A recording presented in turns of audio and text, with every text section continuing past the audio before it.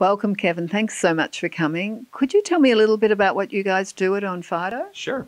We are an identity verification company, and what we help businesses do is be able to onboard new customers in a digital context. And so you can think about creating a new bank account or becoming an Uber driver or any of those scenarios where you need to prove who you are in order to get access. We provide technology and services that help companies do that. I notice there's a few Uber people who are attending tonight, so they're obviously interested. Yes, absolutely. So what's your personal vision of, what do you see personally as the most important thing at the moment as regards digital identity and security? Because obviously both those come together. Yeah, I think we're at an inflection point. And if you think about what's going on in the last 5 or 10 years, especially in the last couple years, is the current system of doing the things I talked about and just generally authenticating people's identities has been through what I call a database model. Look up my information in a credit bureau, see if it's Kevin Trilli. Great, you're on your way by answering a couple questions. That data now is all compromised. Yeah. So now we have to shift to a new model, and to go to the model that we want to go to requires a lot of fundamental changes to the current system. So we're in an inflection point, I think is the best way to think about that, where we're going to hopefully get to this next step level of an identity solution where we actually can control our data, we actually own our data, and our data isn't sitting in some honeypot that can be attacked via network attack anywhere in the world. And it's sort of an identity nirvana.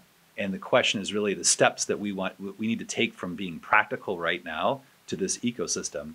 It's going to require a lot of participation by private sector, by public sector, by technology companies, by the phone device manufacturers.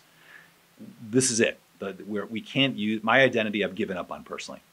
It's all taken. It's all hacked. My healthcare data. I've gone through all the list of companies that have been hacked. I've been involved with every one of them. So what's next? Yeah, right? Yeah. I've got my face. I've got my fingerprints. I've got those things as my basis. Yes. Now, how do we build into the next system without getting that compromised? And that's going to drive a much more real-time system. Every time I need to go to try to access the system or create a new account somewhere, you're going to have to come back to who I am as a person in some way, shape, or form. So this is the opportunity space. I think it's a challenge, but it's an opportunity. It's going to force us into that next state. Right. Fantastic. Yes, because in the end, we are humans. We aren't phones.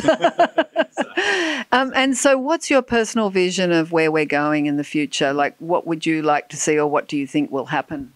Yeah, so starting from, I like to think of it as an identity life cycle. So it all starts with what I call identity creation or account creation. You're starting to create your first service online, whatever it may be, and you need to take your physical identity into the digital world. I would like that controlled and stored by a device that I take around with me all the time, right? So why do I use my phone? I love going to Europe. You go to Europe, you never pull out your wallet. You're always paying with your phone. You're Bluetoothing everywhere, Apple paying everywhere. But yet the minute someone asks you for identity, wait a minute, I got to get this big heavy wallet out and pull out this piece. Yeah. So the first step, it's got to be stored in a device that if you look through the streets of San Francisco here, everyone's walking around with that thing chained to their wrist. Yeah. That needs to become your identity container, your wallet, whatever word you'd like to use. And then from that, you want to make sure that that can be used ubiquitously in a very easy way. So then you have to have the mechanisms, just like the payment systems that are now hitting scale, the same thing for an identity system where you can automatically go buy a beer at a supermarket without having to pull out your wallet.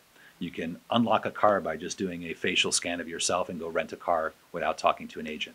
You can go through an airport without talking to anybody and be very conveniently, progressing through those lines and queues. So I think that's all that needs to go, but you need the enabling technology layer. You need it stored on every person. Well, the devices have caught up, so that can happen. And now you need this whole network of users to be able to accept it. Of relying parties to accept that identity from the users. So those are the pieces that need to be put in place. Each one of them has some complexity to build that out, layer them, and then have them all co-work together as a network. And that's what we need to build. So what you're saying, your vision is that we'd still be relying on phones, because my concern is after being SIM swapped twice within a couple of weeks, I'm like, we should not have to rely on the phones. Well, so there's other the options? phone and then there's the device. Okay. So I guess what I'm saying is the wallet is now a digital. I have a wallet and a phone. Those are in my my back pockets. Right. So why do we have a wallet anymore? And then, yes, you're right. Once we have it in this mobile device, I'm not using the word phone necessarily, at that point you need to secure the transmission and management of that identity. It doesn't go out all the time. Yes, there are vulnerability points everywhere. Massive. So the way your SIM got stolen was through some social engineering somewhere and then some network attacks on databases. Those problems will always be there and have to be solved. But at least it gets me, I would love a point where I can say, I'm going to share my information with this business, and only the information they need might be meta information about me. I'm an adult versus my full birthday, as an example. And then that data goes away after it's done being used transactionally. And those are the kind of things that we need to get to, because it'll at least stop, maybe for my kids' generation, their data going everywhere and then their data being hacked. I honestly don't think it can change for me. I think what's going to change for me is I'm going to be more inconvenienced, because they need real-time verification of me now because my data is compromised. I'm a higher risk person because I've got compromised data. So in that case, you want to better controls around what data I have, and then maybe do a little bit more in-person verification of myself.